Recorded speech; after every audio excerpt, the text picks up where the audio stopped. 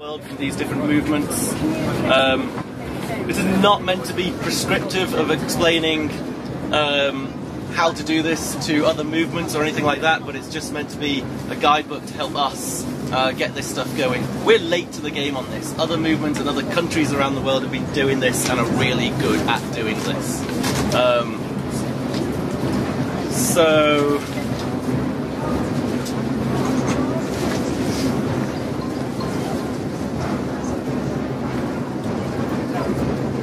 I'm going to basically go through what I would do at the start of a people's assembly if I and another facilitator were running things. And normally we try to have two facilitators running people's assemblies of different genders.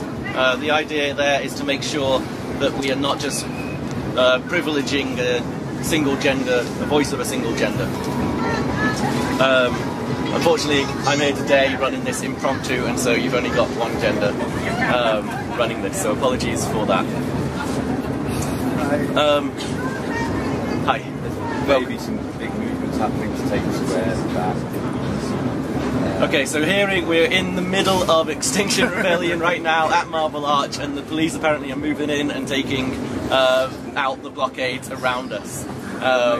So it's a bit crazy, but this is part of the follow-through of Extinction Rebellion, where we get to take, and that's what we're doing here. There is an existing system of politics, of decision-making that isn't working. Electoral politics, party politics, first past the post, winner takes all of this stuff is a failed way of organising the decision-making of our species.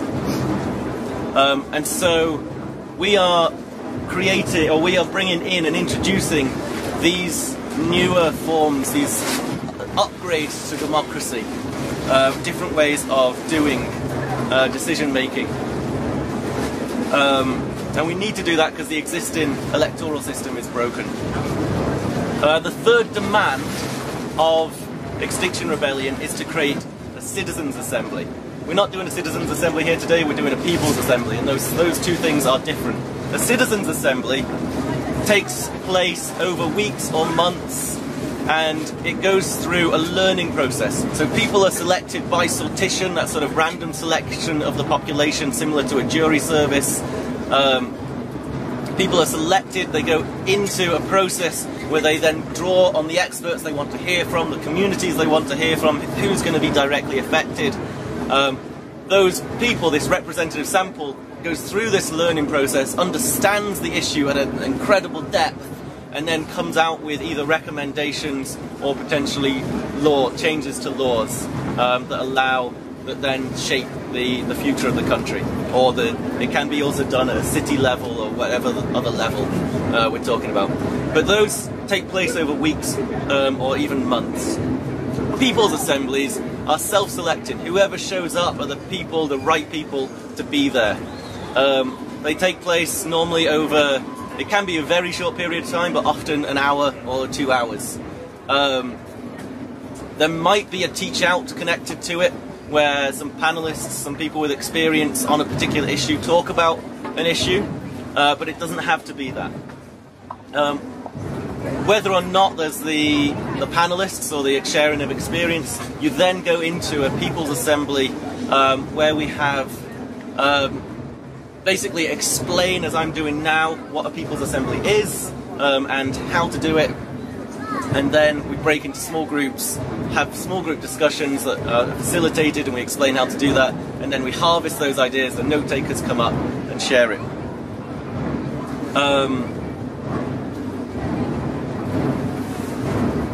So there are three core sort of tenets, pillars of people's assemblies.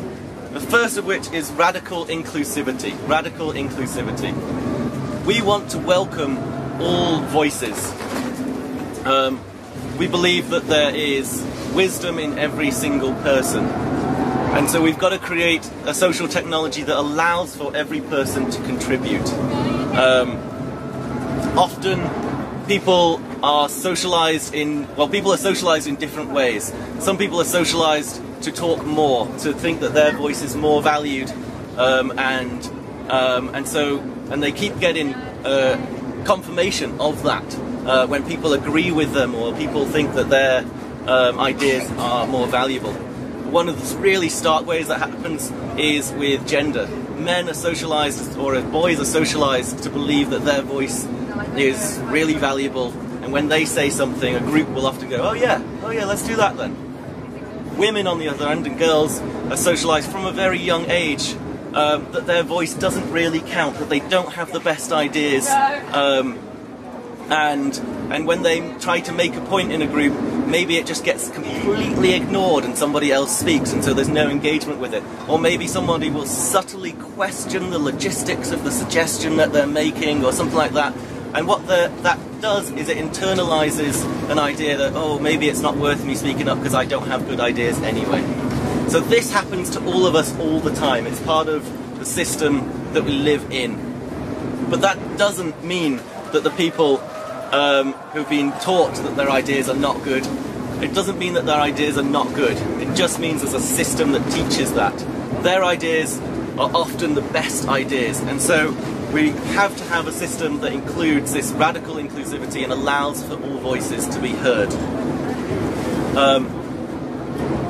In order to create that system, what we say is that all people are welcome, but not all behaviours. So bullying, shaming, humiliation, things that shut people down are not welcome. So all people are welcome, but not all behaviours. The second pillar of people's assemblies is active listening. Often when we're talking with people, we're thinking about the next thing that we're going to say. And that means that we're not actually paying attention to what the person's saying and are likely to miss the key and the vital points of what they're saying. So active listening is really central to what we're doing here. When somebody is talking, really listen. Pay attention to what they're saying. Just want to acknowledge there's some tears and emotions going on near here, and like that's the kind of intensity of the space that we're in. We welcome that and send them love.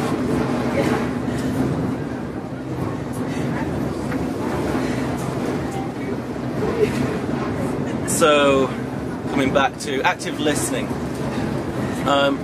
Active listening means that we need to trust ourselves so that when we do put our hand up and decide that we want to speak, that the words will come that are the right words to say. It's not that we've formulated exactly what we're going to say and we know it all, because we don't. But we've got our patterns of behaviour, we've got our patterns of thought.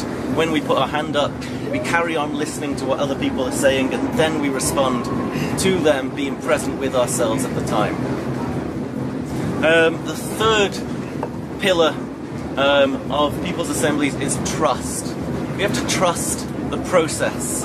This is not, we're never going to have an ideal process, but we need to trust the process, that it does actually work and it's been a tried and tested method over the years. We've got to trust each other to have the words that ourselves to have the words that are the right words to say. We've got to trust each other that the people in the groups who are sharing, the people in the assembly are saying things because it's what is true to them.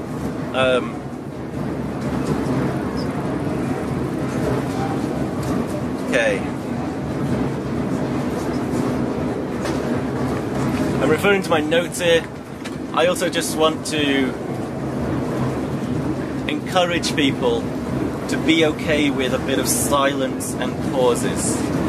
It's really hard as a facilitator sometimes to be silent, but it really helps the people around to integrate what you said. So I'm just going to gather my thoughts and I'll let you listen to yourselves and integrate what you've heard so far.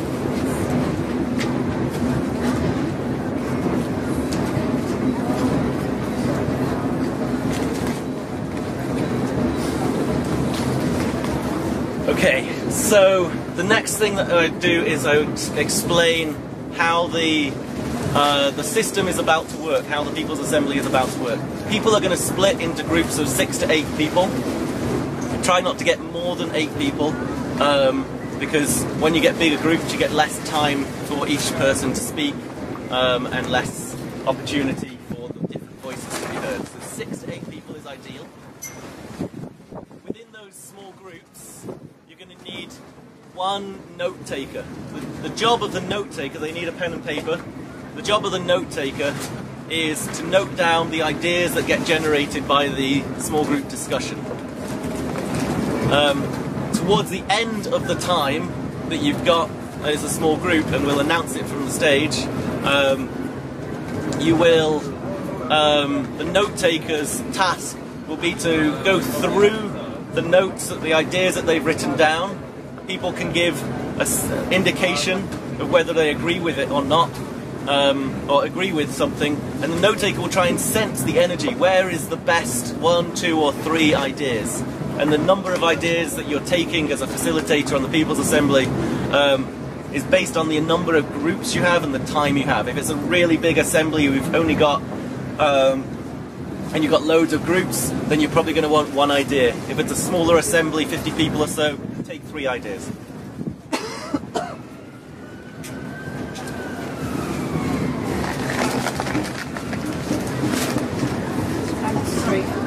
Yeah. Can we ask questions as you go along, or should we leave it to the end? I think leave it to the end, maybe. Okay. If that's all right. Jot them down if you struggle to remember them. The final task of the note taker is going to be to come up to the front and then share that 1, 2 or 3 core nugget best ideas with the entire assembly. So that's the note taker. Every group needs one. The other role is the facilitator, and the facilitator is there to ease the conversation. The French word for easy is facile, and that's where we get the root word for facilitator, somebody who's there to make the process easier. And there's a few tools that the facilitator is going to have to do that. The facilitator's main job is to keep track of who gets to speak next. And they do that by people having hand signs. So if you have a point and you want to speak, you put up a finger like this. Everybody, let's see that now. Yes, putting up a finger. So that's, you want to speak. If you don't understand what's going on and you need clarification, you make a C, like this. Now, a point of clarification, to make sure that everyone understands what's going on, a point of clarification sort of jumps ahead of somebody who wants to make a point. And it's just like, hey, I didn't understand that word that you just used, can you explain it? Or, mate, I don't know what you're talking about, can you say it in a different way? That's sort of a point of clarification. It might be that somebody whose English is not as strong, if it's their second language or something like that, or if that somebody's just talking in a very academic way, they just need a bit of clarification. So clarification jumps ahead of making a point. If people agree with a point, we do this. We do flappy hands. Yeah, let's see it. Flappy hands. And that feels, if you're speaking and there's loads of people doing this, that feels really, really good. So we really encourage that. We used to say, if you disagree, do this. Excuse me.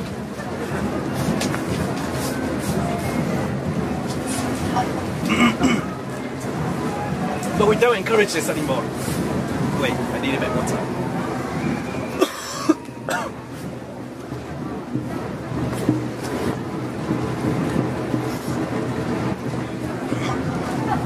We don't encourage this because if you're speaking and you start to see a load of people doing this, it could be really off-putting. And that's a way that people get shut down and then they think, oh, I'm not going to bring something else and have another go at bringing something. So we're not going to do that. Point of clarification.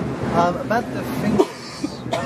I've seen fingers being used once, then 2 fingers. I'm coming to it. So, you've got a point you want to make is 1 finger.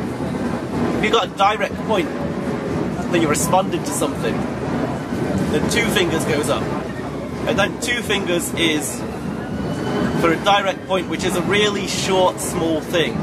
If somebody is saying, like, yeah, we've been here and we've been on the streets and we've got maybe like 800, 900 arrests this week, I'm not sure, and somebody can go, haha, that's not, I know some other information that's pertinent to this conversation. We've not done 800 arrests, we've got over 1,200 arrests. And then that's like, that's a key point of information. It comes in, it's done, it's like 10 words or less. Is the ideal for a direct point. We've already seen a couple, right at the start I indicated one of the hand signs as a facilitator to use is round up or round off.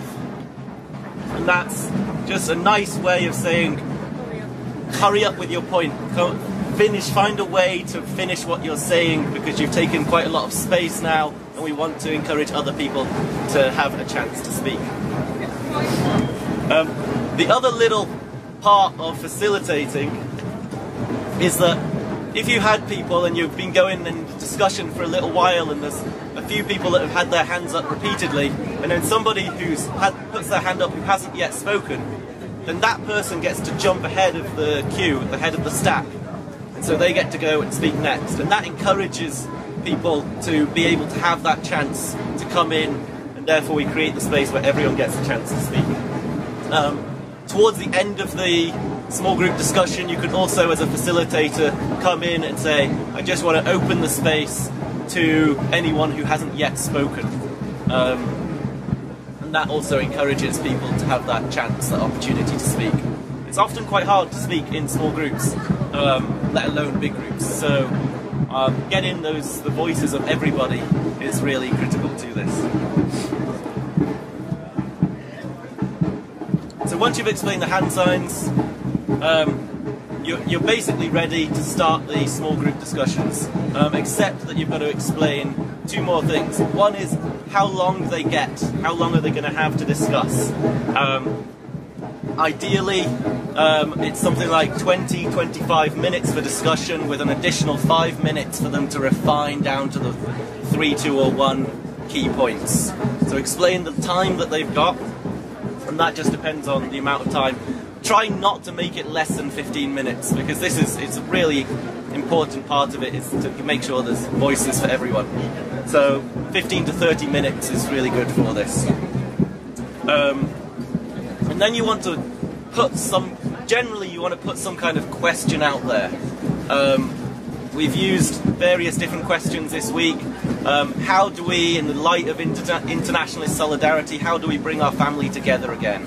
Or what do we do next to escalate actions? Or how do we bring the ideas we've heard from the panel into our own communities?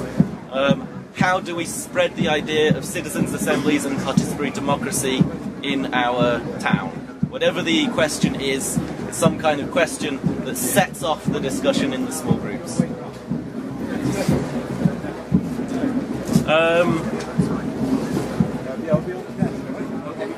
Yeah, and then it's basically, okay folks, so turn to your small groups. It's really good to be chatting with people that you don't know, because that often allows you to people aren't there to judge you as much, and you're a bit more free to bring up your own ideas, and that's often where the really juicy ideas come from. So break into your small groups and discuss. Then as a facilitator, you've got a bit of free time. Go round to the small groups, encouraging the conversation. You might want to go and if you've noticed there's a group that hasn't been using hand signals, you can go up to them and pop down into the group and say, hey, so I can't help noticing that nobody's agreeing with anyone here. And they'll look at you a bit strangely and go, what? You'll be like, I've not seen any flappy hands. And then people laugh a little bit and they maybe are reminded to start using the hand signals, and it just helps that process go a bit easier. So once the small groups have happened, they've had their discussion, you've given the 5-minute warning, refine your ideas, get it down to the 3, 2 or 1 ideas. If it's a really big assembly, down to like 10 words. Then you invite the note takers up to the front, and one after another, the note takers speak and say their ideas to the entire assembly.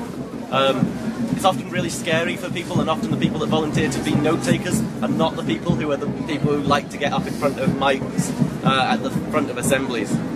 So encouraging people, as the note takers come up, get get people to do a round of applause, to say thank you, and just name how courageous it is to come up and speak to an entire assembly. This might make people really uncomfortable, but they're doing it anyway, and that's incredible. So appreciation of what they're about to do. Yeah, if there's time, get them to introduce themselves, their name, where they're from, and then let them have the mic and say their ideas, and you'll go through. You also want somebody to be the note taker, the overall note taker of the People's Assembly. So that person, it could be the other facilitator, but it could be that you found a third person that's going to help you to take the notes. Ideally, you do want a flip chart so that everyone can see, but if you can't get a flip chart, just do it in any old notebook and take those notes. I want to say that's what you do most of the time when there's an intention to do something with those notes. You don't ever want to give the impression that something's going to happen with the notes if it's not. If the point of the assembly is for people to discuss and just have a chance to discuss and share ideas, and that's all that's happening, then say that. But if there is some kind of process that's going to follow on, let people know what it is. Maybe this has been a feedback session, People's Assembly to gather feedback that's going to be fed into one of the Extinction Rebellion working groups. Or there's an online platform, rebellion.earth/assemblies, that you can take the ideas and you can put it onto there, and you'd have to get in touch with the People's Assembly working group in order to get the login to do that.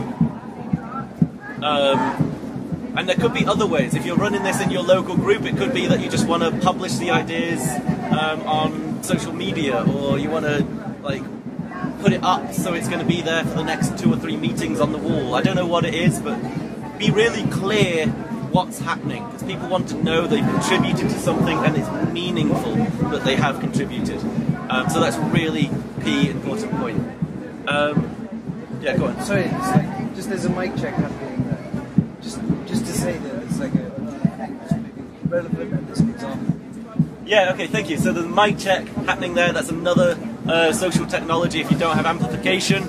Mic check. Mic check. Mic check. Mic check. And then I would say something. And then I would say something. And you would repeat it. And you would repeat it. Thank you. So you can do that. Don't carry on now. You can do that if you don't have amplification and you need to be heard and you're not speaking loud enough into the space. Obviously it slows down the process, so it's quite hard to do. Ideally you've got some kind of amplification to explain all of that People's Assembly stuff. Question? I just want to ask about the practical inclusivity and everyone's voice being heard in relation to mental health issues. In relation to mental health issues, in the group that I had earlier on today, there was obviously a lovely young fellow who was very sweet, but he was very scattered, and dealing with him with the little group that we had in the decision of whether we should go or stay, he kept talking about curfews and all sorts of things.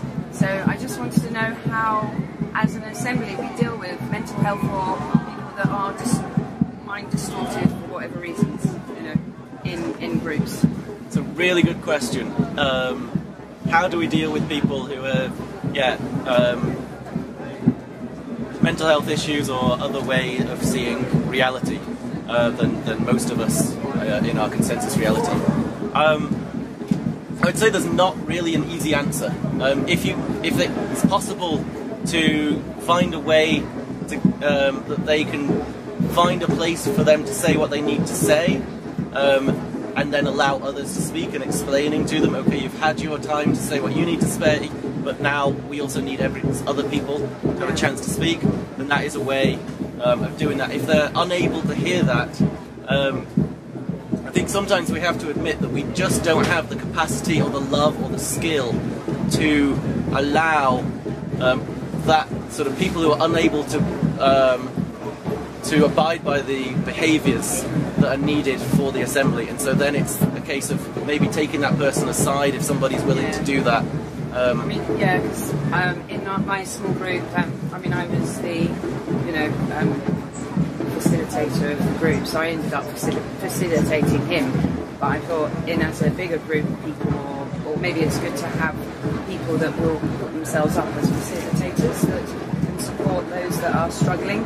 And maybe that's something that could be as part of the Great Assembly for when there's issues in gathering of people, so that there are facilitators for people who struggle health issues. Yeah. I mean, if you've got capacity and you have people that are willing to do that, then I would great. have thought that would be good to do at the beginning of each assembly. Yeah. To just say, look guys, we've got to be aware that we've got quite a lot of people here in this group, and if there's anyone struggling with any particular person, we will have facilitators come and support you. I mean, that might be a good thing to do in the future. To offer facilitators. Yourself, or maybe there's others. I mean, I'd be very happy to put myself up as facilitating someone with mental health issues in a bigger group, and put my name there so that it can be announced in the assembly. Yeah. And that just depends on the context you're in. If you're in like a really public context and you don't know who's going to show up, then it'd be great if there's other people that you trust who are running this with you that you could draw upon, and it's not just the two of you, but there's loads more people, and you could then assign people, or people could go over and help out. If it's your local group and you're just running it as part of your XR local meeting or something like that, you would probably, everyone would be able to step in some way to do that. Yeah. I should have done that. So in my experience working in mental health services and working with service user representatives and stuff like that, the same thing that in my experience, I find that the same thing works as it does for everybody.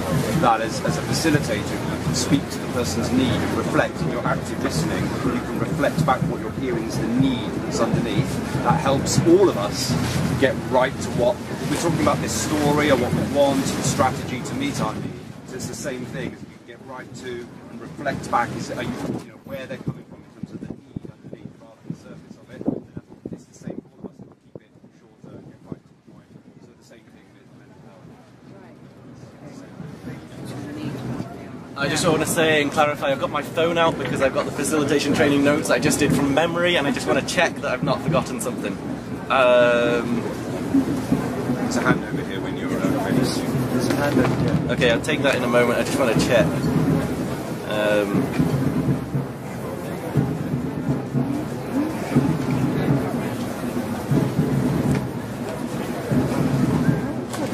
Okay, where was the hand? Yeah. Assembly, because there can be a lot of bias within a question, I find, and it's like, is there a good process for getting the best question, I suppose.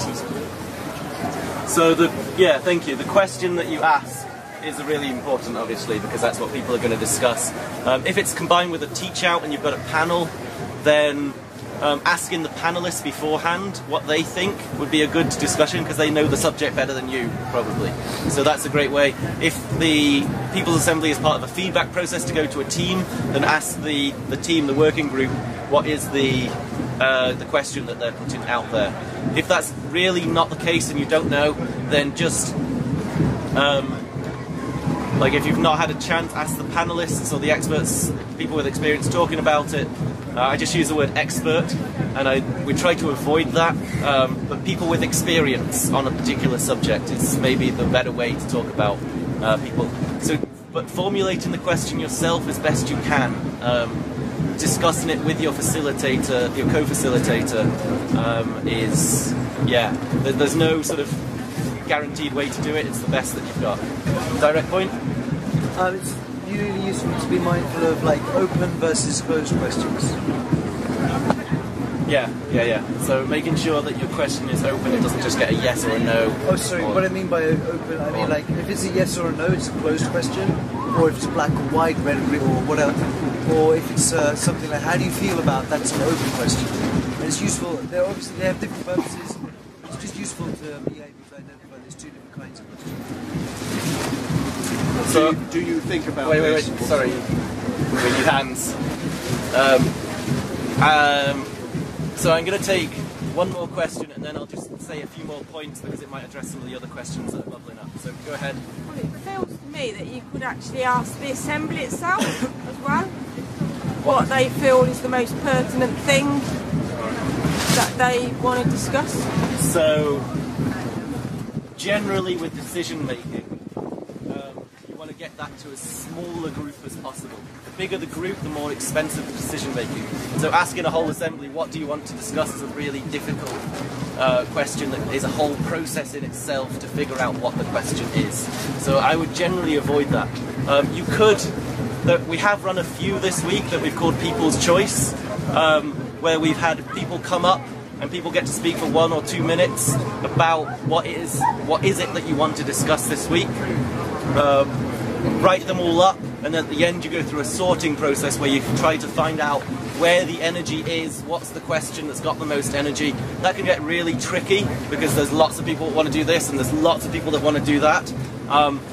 A way to resolve that sometimes is just to get a pen which you're going to spin, and the direction it points is and you'll figure out beforehand, okay, if the pen goes in this half, we're going to talk about this topic. If it goes in this half, we'll talk about this topic. Spin a pen, see where it lands, and then take the feedback. If people are like, no, the other one, if there's enough of that, then you can check with the people. Okay, so do we want to do this other one? And there might be more agreement. So you don't have to obey the pen, but the pen is a really useful way, and you can do, halves, or you can do thirds or quadrants. I'm going to go back and explain some of the other things. I'll come to your question in a bit, so hold it, write it down if you need to. Everything you do as a facilitator models the behaviour that is acceptable in a group. Everything you do. So if you at any point are raising your voice to talk over people, it models that that's okay. If you say, I'm going to take one more question and then do something, if you then take one question and then another question and a third question, what you've done is you've modelled that when you set a boundary, people can walk past your boundaries. Sometimes you might want to indicate, okay, we've got a voice of a 13-year-old, I'm going to take this additional question because I really want to take that voice. But if you do that, make sure you name what you're doing and why you're allowing your boundaries to be moved. Because if you just allow boundaries to get continually walked over, you lose control, people don't feel safe in the assembly, and people just start talking over each other and the thing breaks down. So really be careful with your boundaries. I also want to encourage people, if you make a mistake, own it, name it. I used the word experts earlier, and then I said, that was a mistake. I'm trying not to use that language. So I named it and said, look, this is the alternative that I would have done. By doing so, what you're modelling for people is it's okay to be wrong and to own your mistakes and apologise for it and to try some other behavioural pattern. If you say something that's problematic and somebody calls you out on it, hey, what you just said, that was ableist or that was racist, find out, oh yeah, okay, maybe it was. I'm a human and I'm really I do make mistakes, and you're probably more sensitive to this particular topic than I am, so I appreciate that you're bringing this to me, and I'll try to modify my behaviour moving forward to deal with that. If you feel that the whole thing is not going very well and you're struggling as a facilitator, naming that. Just say, hey, this is really hard today. It's not going smoothly. That bizarrely creates a sense of safety in the room, because now people in the assembly at least know that you're tracking with your awareness what's going on, and that you're aware that it's not going well because they are also aware that it's not going well in some way.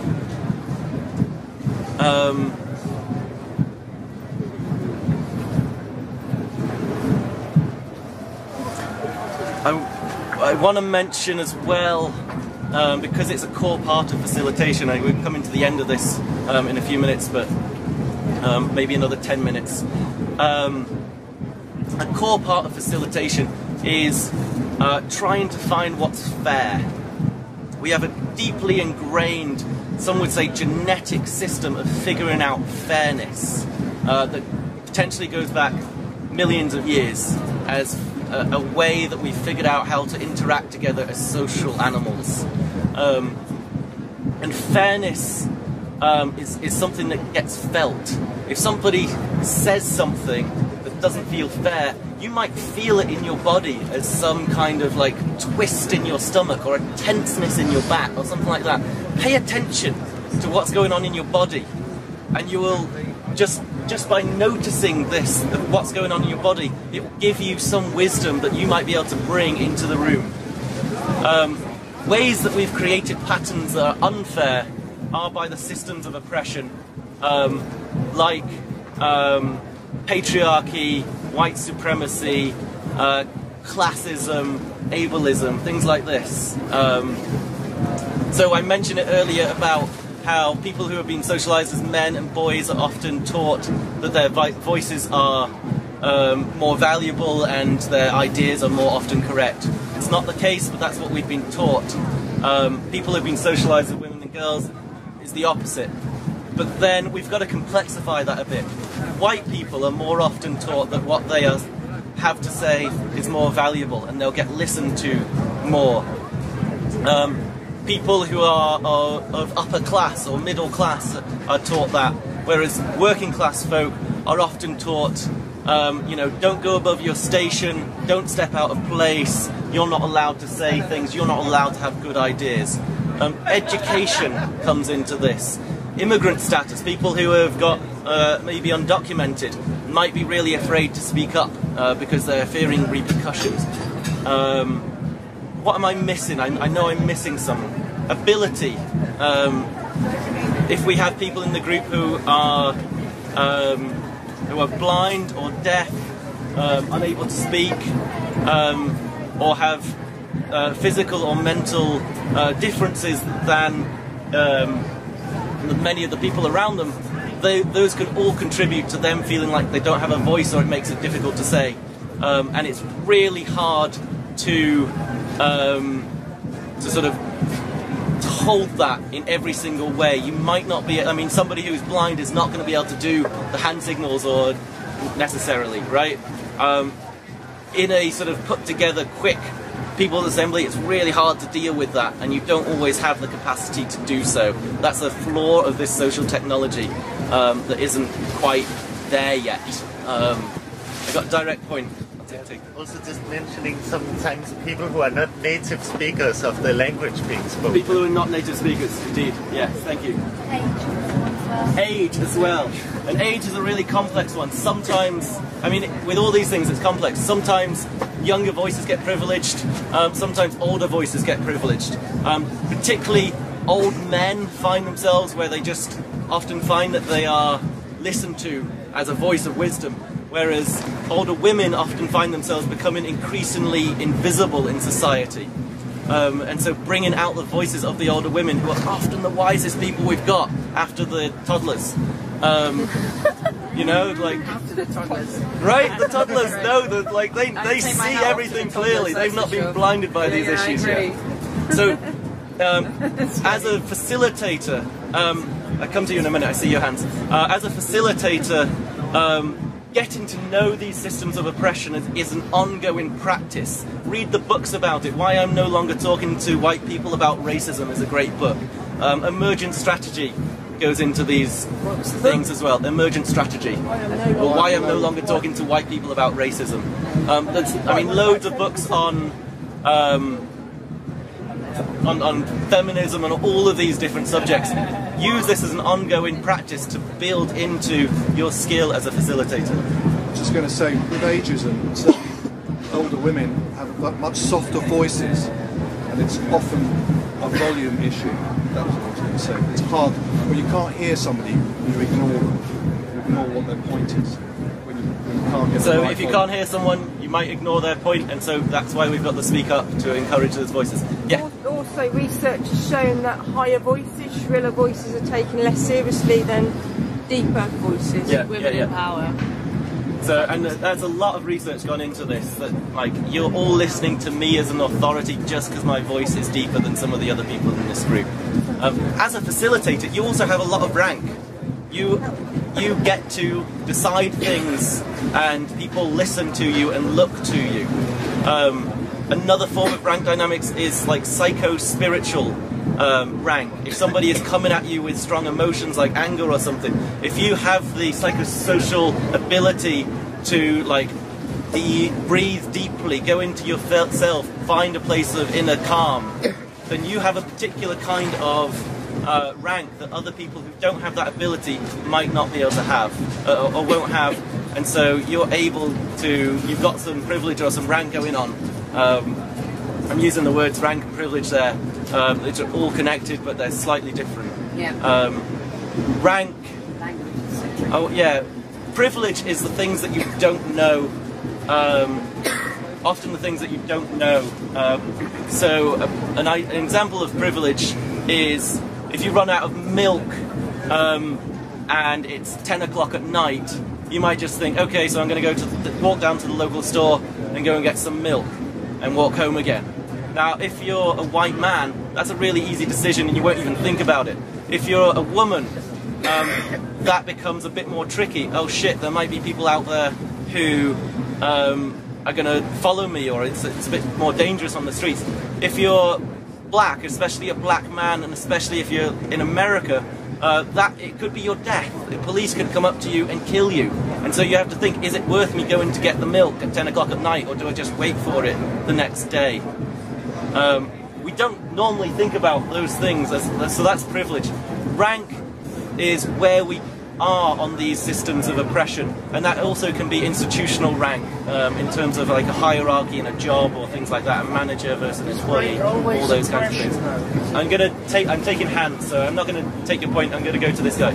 So I think the rank and authority of facilitator sort of speaks to this, but it's just from your experience of running people's assemblies this last 10 days, there's like a habitual way of getting into a conversation where we're trying to generate ideas in a group, and what I see happening is people kind of throwing out questions, and there's a kind of conversation that isn't an idea generating. Have you got like a really lovely kind of way that you found of, other than forming the question and all that sort of thing, to really keep the group focused on this is an idea generation process here, and not getting into that habitual unstructured kind of conversation? There's value in that, but it's not necessarily idea generating, and the note taker takes down loads of stuff that isn't ideas. I mean, you could say it's the job of the facilitator to keep people on track, so if you notice that you're going a long way off the question, the facilitator might want to jump in and say, hey, we're going a long way off the question that was being asked. That's not necessarily wrong. And so the facilitator can just put it to the group, is that what we want to be doing now? If so, let's do it consciously. The difference is doing it consciously or unconsciously. And there might be people who say, yeah, this is actually a really rich conversation, let's carry on, and I think this is more important than the question that's being put. Other people might decide, no, I want to get back to that question, because I'm not actually that interested in this particular discussion. So, yeah, encouraging people to do, yeah.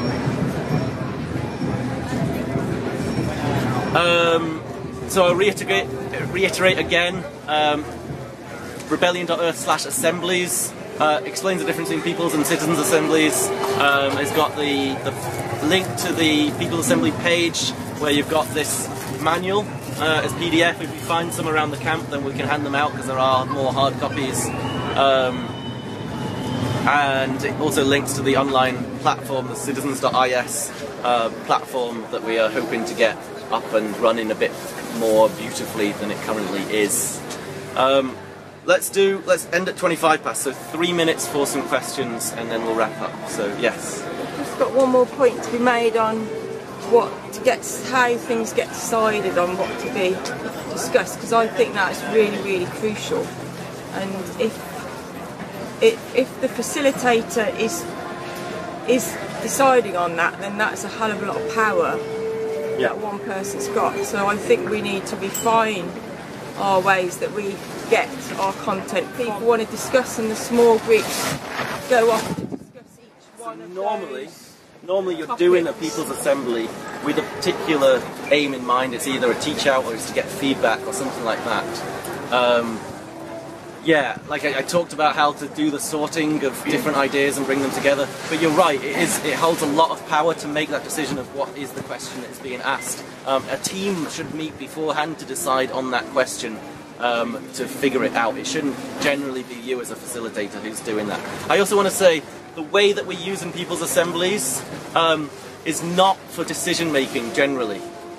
Decision making is really costly when you do it as a group. One of the reasons that Occupy